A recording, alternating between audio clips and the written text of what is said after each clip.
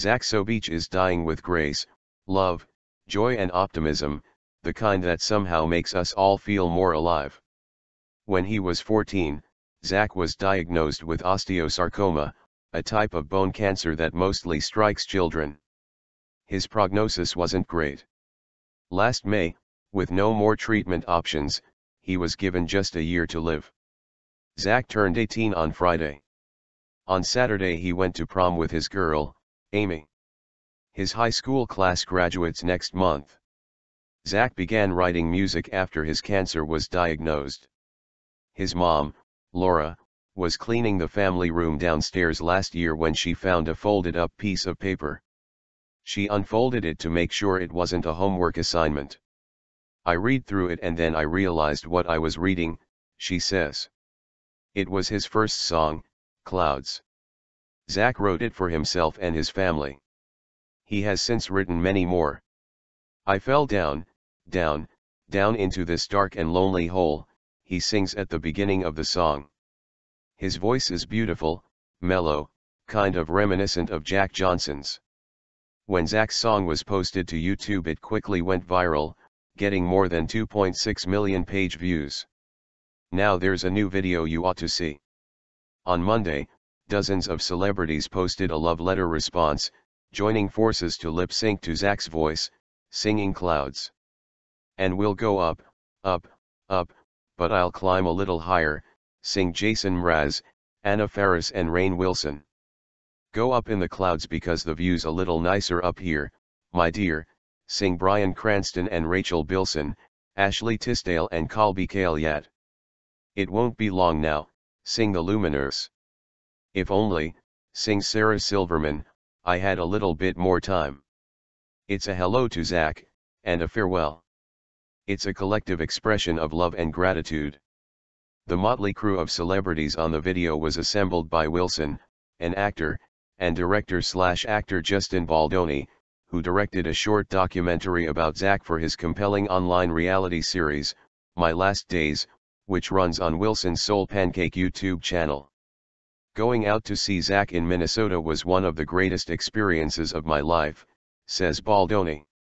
"To make the choice to be happy despite whatever sad or tragic circumstances you may be living through, he is this old soul who inspires everyone he meets. You leave and you think, I want to be a better person." Watch Baldoni's film and you can see why. There's Zach, a fresh-faced Minnesotan teenager, in one of the opening frames, saying, "I want everyone to know, you don't have to find out you're dying to start living." He tells us at the beginning of the film, "You know most people live kind of in the middle, in between all your dreams come true and you're dying, and it's a very comfortable place to live. I'm living on the two extreme ends, so you have really, really good days and you have really, really bad days." He has lived on those extreme ends for the better part of the past 4 years. And how gloriously. Zach's sleeping most of the day now. His evenings are better. The other night he was able to muster up enough energy to bring out his guitar and play. "It's those times when we remember how it used to be," says his mom. She tells me about a trip the family took last year, a sort of pilgrimage to Europe, with 10 intense days of sightseeing. "We packed a lot into those 10 days, she recalls, and maybe these past 3.5 years have been like that pilgrimage. I haven't had the chance to let it sink in. I don't let myself go to that place of grief. There will be plenty of time to think about what we have lost later. Right now I feel really grateful," she continues. "That is the core of what I feel. I still get up in the morning and look forward to the day. And maybe," she says, "that is the lesson here, that no matter where you are in life, look at what you have and be grateful. It's the kind of thing you hear all the time. Putting it into action takes some work sometimes. But there are always things in life to be grateful for, no matter where you are. Being grateful is the doorway to all sorts of other good things," says Laura. That's what Zach's always been really good at, recognizing what is good and being grateful for it. It's the first thing he seeks out, his starting point. He taught all of us how it's done. Taylor Engel, One of the YouTube commenters on Zach's video, writes, "Well, you got a 220-pound man sobbing his face off here.